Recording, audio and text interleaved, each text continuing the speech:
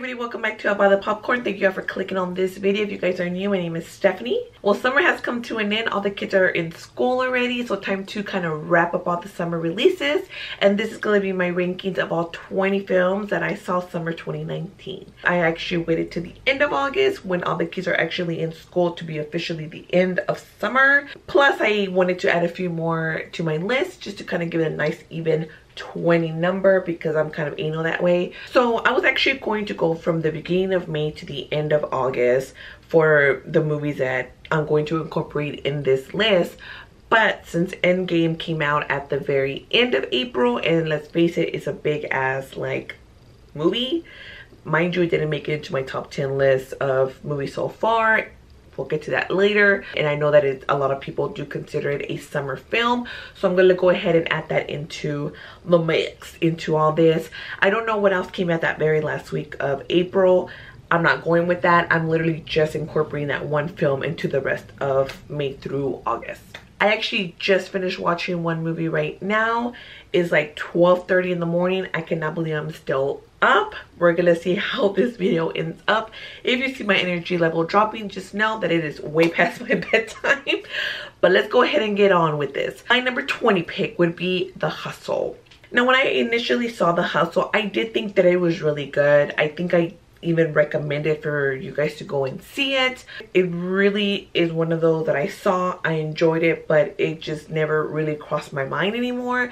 When I was looking what came out this summer and I saw that, I went, oh, I thought you came out like earlier in the year. It really fell short. Plus, I can't really get over that whole like toilet scene. I do apologize for recommending that.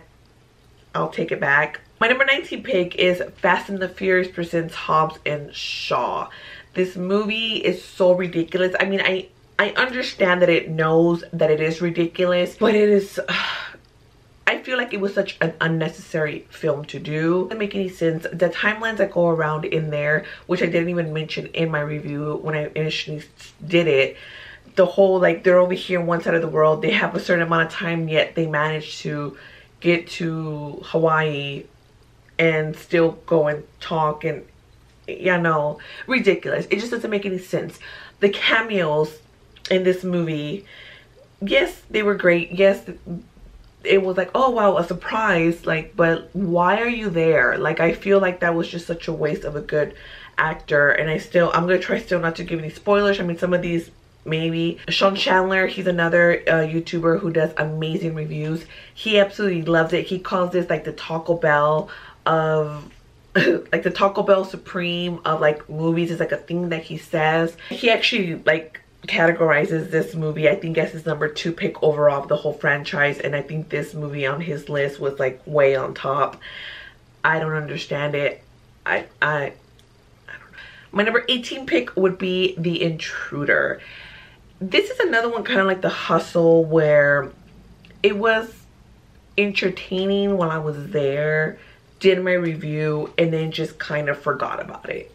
It's just one of those that doesn't really like stay and like linger. I really don't really have much about the film, honestly, that I could honestly remember.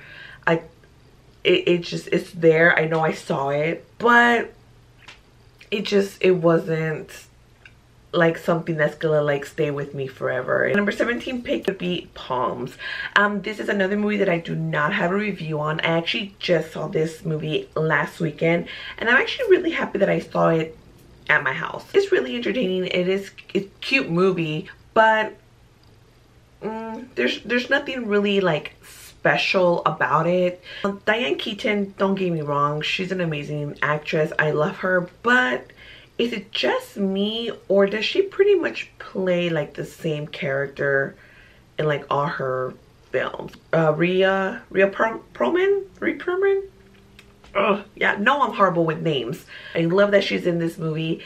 Don't judge me, but I'm actually just now barely watching Cheers. I'm on like season 4 right now. I absolutely love it. I cannot believe that it's taking me this long to actually watch the show. My number 16 pick is Godzilla King of the Monsters. I'm not a Godzilla fan per se. I don't really think I saw the last one, but I kind of think I did, because I didn't really have Godzilla in there, and I believe a lot of people had issues with him just showing up at the end. And I mean, we got him in this movie, like, for sure. And then all the other monsters. I mean, the CGI, the fighting, it was good. I didn't get to see the whole film fully good, just because I had to keep going out because my brother kept being loud. So I really didn't get to like really focus on there, which is why I didn't actually do a review on it, because I didn't think it was fair to do one, seeing that I didn't have my full-on attention. But from what I did see, I mean, it was exciting. It was Godzilla. If I give it another shot, it may be up higher, but I really don't think so, because Godzilla, I don't know, I feel like this is a character that has done its time in film, and I think that big ass book should just kind of be closed and like filed away and just kind of be left alone.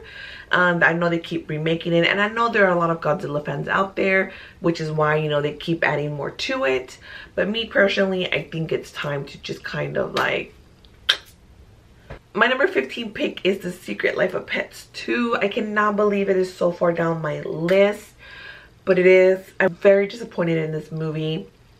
I love part 1. When I heard there was a part 2 coming out, I was like, yes, I will have to wait years for a part 2 like we did for like Finding Nemo and The Incredibles. We got it like within a short amount of time, where we were getting the original cast back. We were getting new characters in here.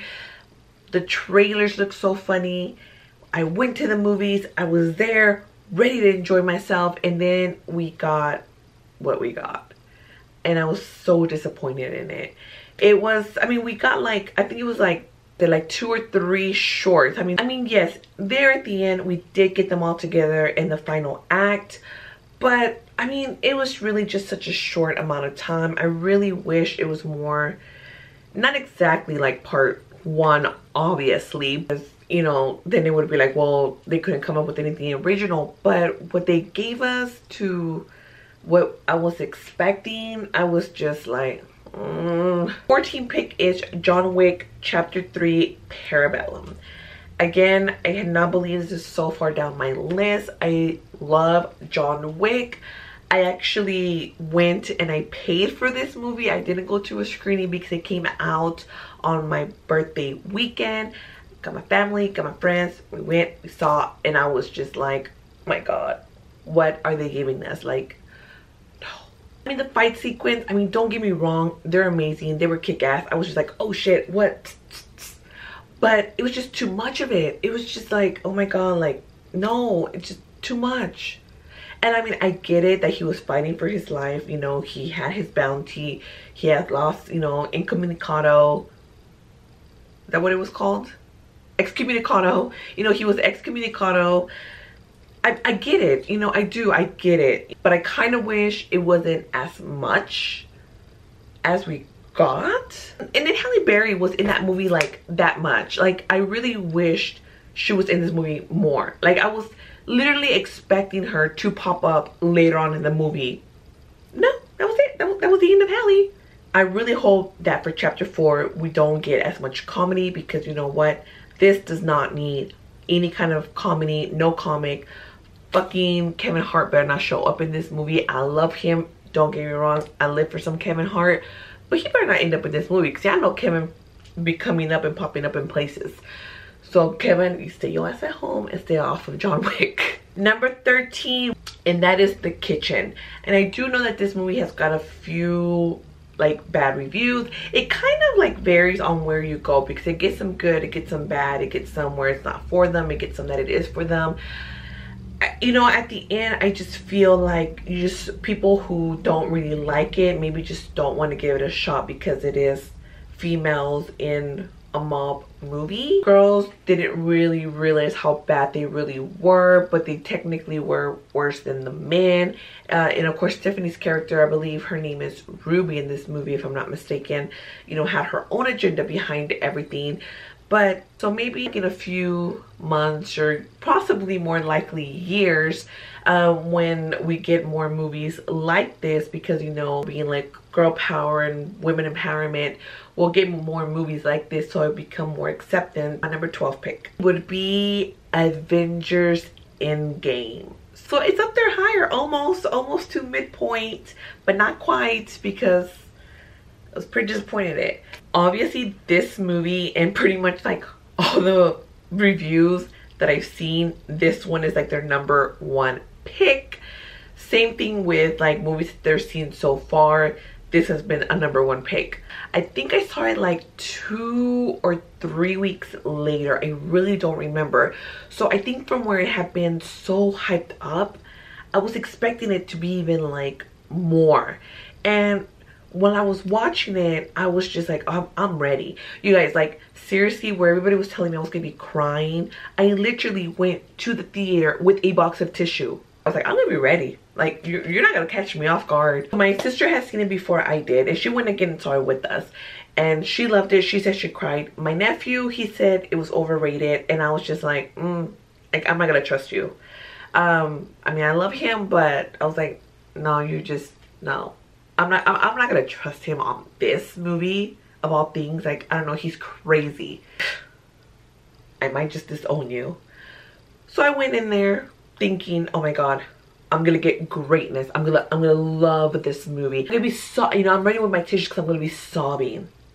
No, I got like a few tears when Tony died. I just don't know what I was expecting. And I know that, well, now us three fall within that lower category of not being very impressed with this movie. And trust me, I texted my nephew and I was like, yeah, you were right. Overrated. Kind of disappointed. And I know that this right here is probably gonna give me a bunch of like dislikes. Please do not dislike this video. But I will give it another shot because I feel like it deserves a second shot. So I will give it a second one. This may be one of those like movies that it's gonna take me more than once to watch it to fall in love with it. Yeah, I know we all have those movies, and we'll see where it ends up at the end of the year on my list. All right.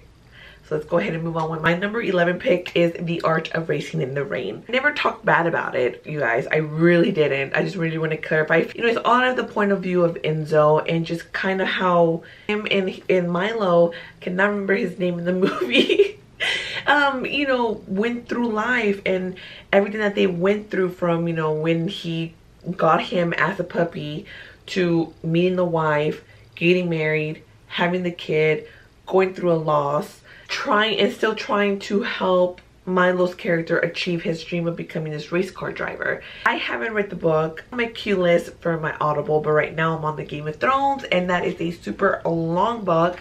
So bear with me, I'll eventually get to it. But I really do enjoy this movie. I honestly thought that I was gonna cry in this movie as well. Again, I am a crier. Actually, this one, when I saw the trailer, I'm like, at the end, I go, I'm gonna cry in this movie. I already know it. And I went again prepared with my tissues. But it did fall, unfortunately, a little bit short. So let's go ahead and go on with my number 10 pick, which is actually the one that I just finished watching today. It is A Long Shot. Actually really surprised on how much I enjoyed this movie. When I saw the trailer, I was just like, not really for me. Of course, when reviews came out, there was kind of also mixed on it being really funny, really great, and some of them also fell really short. And for me, it kind of was more so in the middle. I didn't absolutely love it, but I didn't absolutely hate it. It could also be in my top 10 just because I literally just saw it.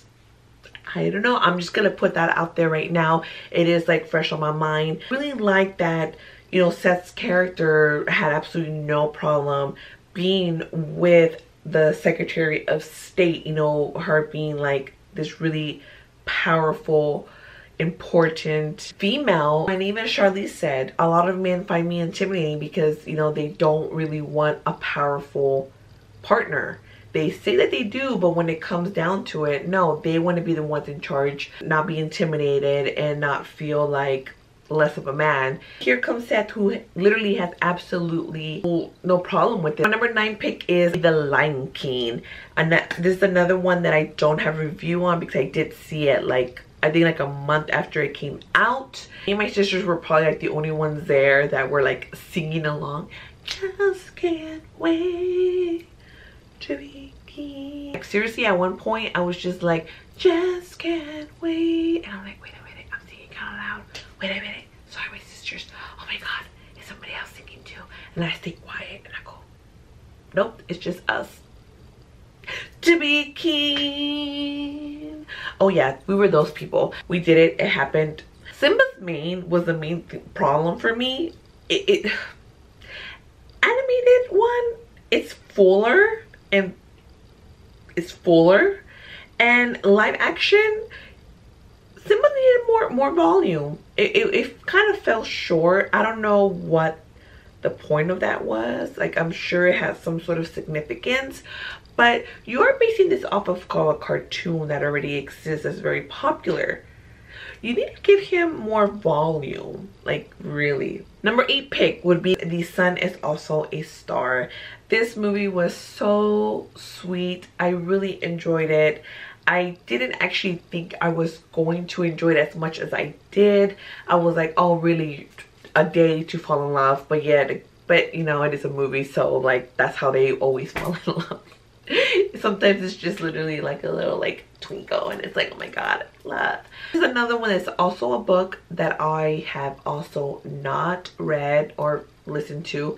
Again, it's also in my queue. This is actually before The Art of Racing in the Rain. The main thing that I actually really loved about this movie was all the scenery shots of New York. I want to know where their story ends up, where they're going, because it's kind of like we circled back to the beginning and it was sweet.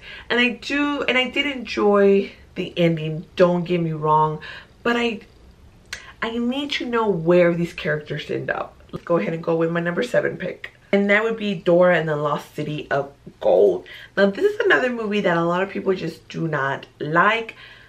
I really enjoyed this movie, and I'm not a Dora the Explorer fan. It was just really fun. It was crazy, you know, I'm not gonna lie. It's a little bit ridiculous. Not as ridiculous as Hobbs and Shaw was, but you know, the story, it is, you know, I mean, they're teenagers. They go half across the world. I mean, they technically get kidnapped, right? And then they end up following like this friend of the family's, right, that's trying to track them and get them to them. You know, of course, has his own agenda behind it at the end. I know that's kind of like a spoiler, but yeah, we're here at this point now. But this is like a kid movie, so we're not the demographics for this, you know. Eugenio Derbez is freaking hilarious. He was one of the parts that made me laugh the hardest. I still go with that when they're cartoons and he gets naked. I love it. My number 6 pick is The Angry Birds Movie 2. This movie is so hilarious, you guys.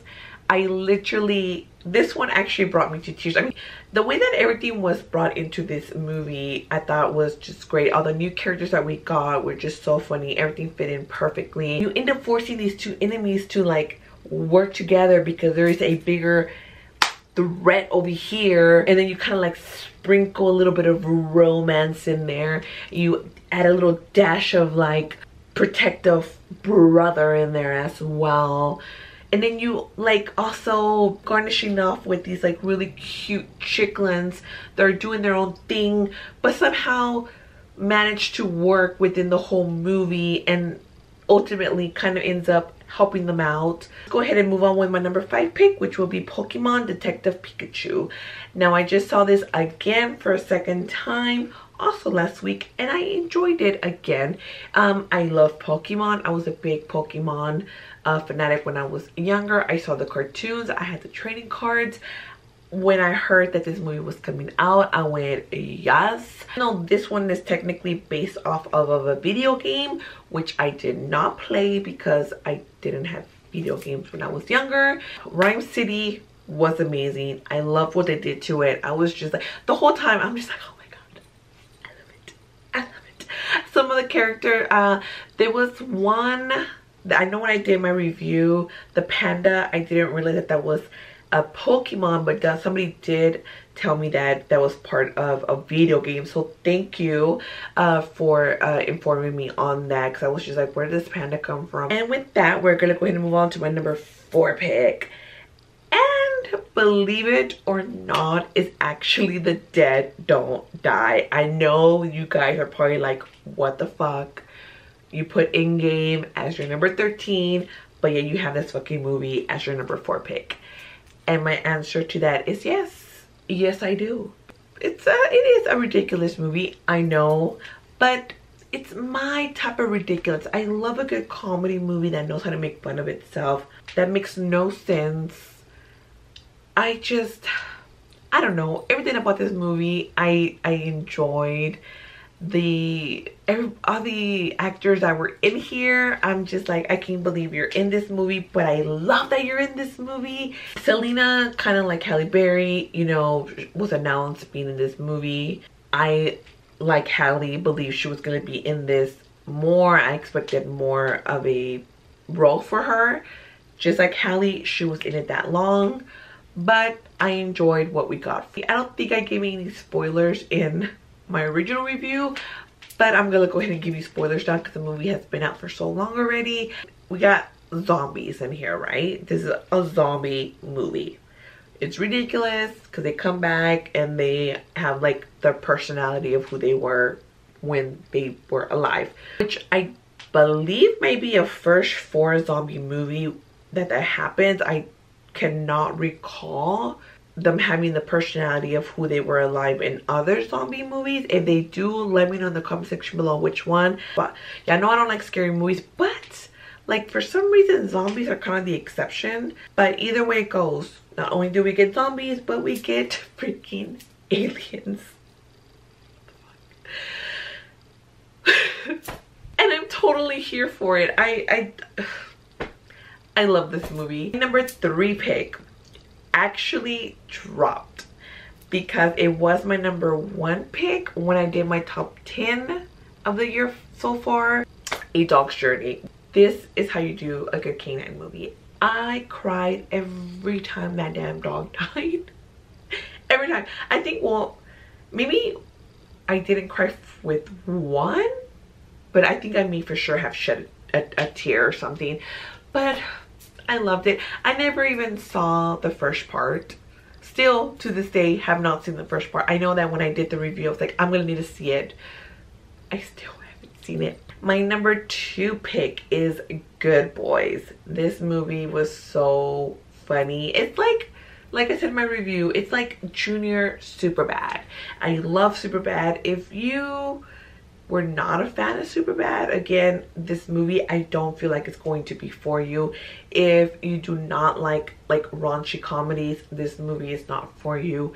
If you are totally against kids like cussing, this movie is not for you. If you are a kid, this movie is not for you. Now, if you love a good raunchy movie, this movie is for you. They have their obstacles that come around. Some of them are funnier than others. Some jokes may, you know, fall short. Some jokes, you know, they are very predictable, but they just work, you guys. Well, for me, they worked. Now, you guys, we have made it down to my number 1 pick. But before I give that to you guys, please, if you have made it this far, please subscribe to my channel. That would be absolutely fantastic if you help my channel grow, because I love doing this. I love talking about movies. I know I'm not your typical like movie critic, but I literally feel like I'm talking to like my friends when I'm giving my reviews. So my number 1 pick is Toy Story 4. I absolutely love this movie. I love all the Toy Stories. Toy Story 2 is actually probably my least favorite. I feel like this really just kind of closed off the chapter of the whole Toy Story deal for me. I don't know if we're gonna get more. I feel like we shouldn't, but I feel like they may end up doing something just with like maybe possibly like the lost toys, because I feel like if you do continue the Toy Story story you have to do it with Woody. Like I feel without Woody it just wouldn't work. And don't get me wrong, I love the other characters, but I feel like I'm okay not having them there. Like, I feel like if we did, you know, the rest of the crew without Woody, I feel like it wouldn't really work as well, if that makes sense. I don't know, how do you guys feel if they were to do a Toy Story 5? Like, would you prefer it to be with, you know, Bo and Woody, or do you want it to be still with the little girl, I don't remember her name, but you know, with Buzz and Jessie and the whole OG crew in the house with Forky and the other whatever the hell she made? Like, which one would you guys want to do? When I heard about Toy Story 4, I was just like, I don't know, because I feel like Toy Story 3 ended beautifully. I cried when that ended, and you know, of course I cried in Toy Story 4 as well, but I feel like that was just like the perfect ending. Like, I was just like, okay, Andy's going off to college, we're done, we're closing that chapter. Molly, I think her name's actually, right? Is it Molly? You know, she gets to inherit the toys, and that was it. Like, to me, that was the end of the story. You know, it was just like, okay, you know, you're gonna have them for whatever period of time, and maybe you're gonna end up just, you know, donating them to the next child once, you know, she becomes of age. And this was to show you just how good this movie is. I saw when I was on vacation, I went to Mexico, so I saw it in Spanish. And usually when I watch movies, I always, I don't know why, but I always, as I'm watching them, I'm translating it in my head with the character's voice, whoever the actor is. You know, when I'm translating it, I say it in my head with their voice. I don't know why. I've always done it. It's very annoying. I cannot stop. But for Toy Story 4, I didn't do that. I didn't even realize until the very end. I went, oh my god, I didn't translate you. So we have made it to the end. Thank you all for joining me. I hope you enjoyed this video. I only did 20 films, which I don't really think it's a lot. I know some people may think it's a lot, but I feel like others had way more movies than I did. I know one in particular you are not very fond of where it ended up on my list, but again, it is my own personal list. But let me know in the comment section below where you guys rank your movies, or just let me know where you guys end up ranking Endgame, because I know that's like the main one going on. And again, don't forget to like this video, hit that subscribe button if you haven't yet. Don't forget to hit the notification bell so you'll be notified each time that I post something new. I am so ready for bed. I'm so ready to take this makeup off. So until next time, I'll be seeing you at concessions. Bye.